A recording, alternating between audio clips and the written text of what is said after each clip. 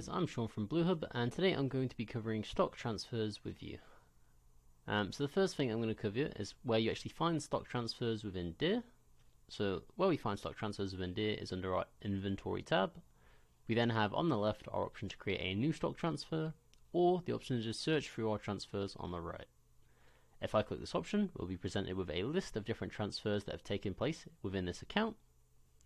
On the left here, we have a unique instance ID for each transfer, so it can always be traced back to, and they will always go up sequentially. The numbers, the prefix and the number here can be adjusted on the back end of the year if you ever require it to be. Next, we have the date where the stock transfer has taken place, the location the goods were being moved from, and the location the goods were being moved to. We then have the status of the transfer, so whether that be draft, ordered, or completed.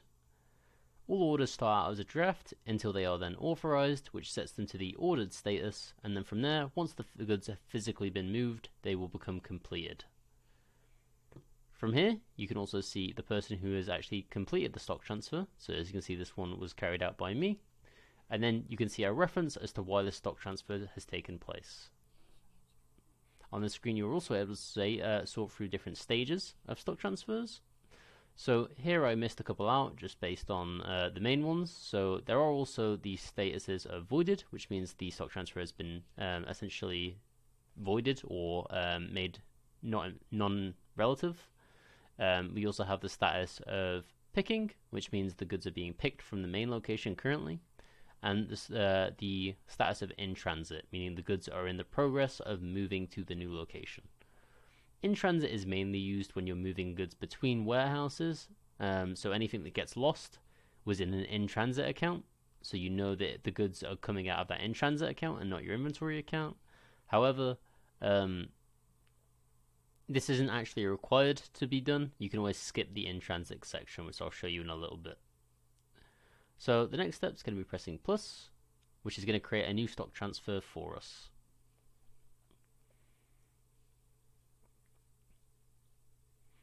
So this is our stock transfer menu. The first thing we're going to have to do is fill out our actual stock transfer order information, which we can see at the top here.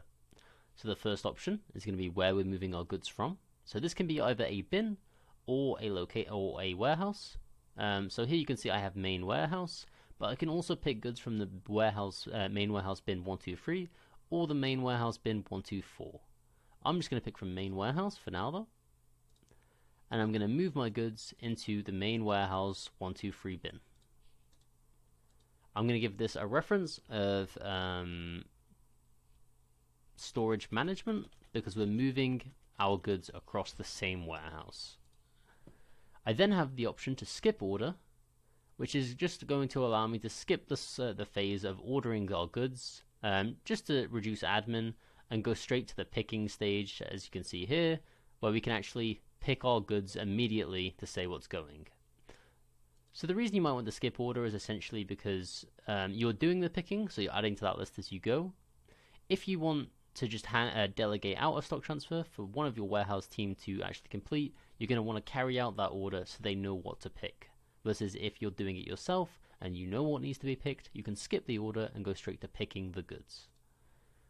In this case, I'm going to be demoing it as if we wasn't the one doing the picking, so we're not going to skip the order. I'm going to create an order for our warehouse team to carry out. I should find somewhere that actually has goods. We have one of this good, so I'm going to move one of this good into our new location. So my quantity of transferred is 1.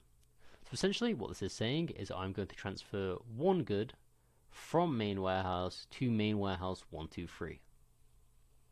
From here, I'm then able to authorize this.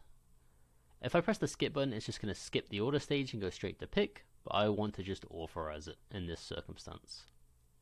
You'll see we now get the products tab appear. Now this is our actual pick sheet for our warehouse staff, so once they've picked it, this is what they would then fill out. So now that our order is made, we're able to then print this as a stock transfer order, as you can see here.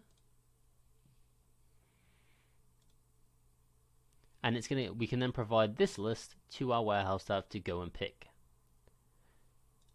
Once they have then confirmed that they have picked those goods, we can then go to our products page, fill from order, or add the lines manually, and then send stock or complete. Now the difference between pressing send stock and complete is that send stock is going to put the goods into an in-transit account, and the goods will then be in transit and on their way to the new location, versus complete, which is just going to say it's done, the goods are moved, and it's complete. So send stock is typically only used if you are transferring, like I said prior, between warehouses, but it could be used if you're doing it internally and you just want confirmation those goods have arrived at their new location as well. So I'm going to put these into send stock, and in order to do that, we're going to need to provide some values in our top right here. So firstly, we're going to have to add a required by date on the shipment. Then we're going to have a stock sent date, which would be today, because I'm sending that stock out now. And then we will need to pick our in-transit account. For the account we're going to transfer the value of the goods to while they're in transit. I don't believe we have one in this account, so I'm just going to put it under intangibles. From there, I'm then going to send out this stock. And you'll see now it gets the status of in transit. That means anyone who comes to this order can now see that stock is in transit, and they're waiting for it to now arrive to our warehouse, or in this case, our bin. So this could mean there's someone on the other side of the warehouse in a forklift moving this stock to our new location. Once we're happy that stock has arrived, we're then going to select the date at which it's arrived, so that's also going to be today in this circumstance. And then from there we can hit complete to say that we're happy with our stock being transferred. Now that's the longest potential way you can do a stock transfer. If we were just doing an internal transfer where I was going to go pick up a good and move it from one bin to another, as a member of the warehouse staff, we can do this in a much faster way where we're going to skip the order and go straight through the phases. So from here, we'll then once again select our location, main warehouse, and main warehouse 1, 2, 3. We can then just select our stock receive date to be today, and then we can add the products that we're actually going to be moving.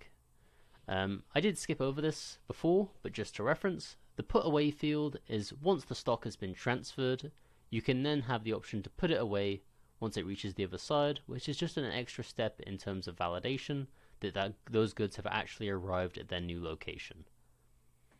So it's almost just like a process of once the goods have arrived, you tick them off one by one as they're put into the new bin. Carrying on with this process though, next step is going to be we're going to add in a product. So we have one of this product currently. We're then going to transfer that individual product, but instead this time of pressing send stock, we're just going to press complete. You can see the stock transfer has now become completed because effectively I have said that I'm taking this good from here to here, and I'm happy to just do that.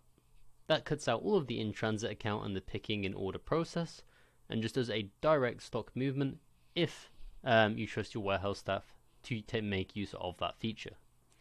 From here, we then have our manual journals, which are where the value of any goods lost or moved are posted to. So when we posted our goods to our in-transit account earlier, you would see that transaction appear here.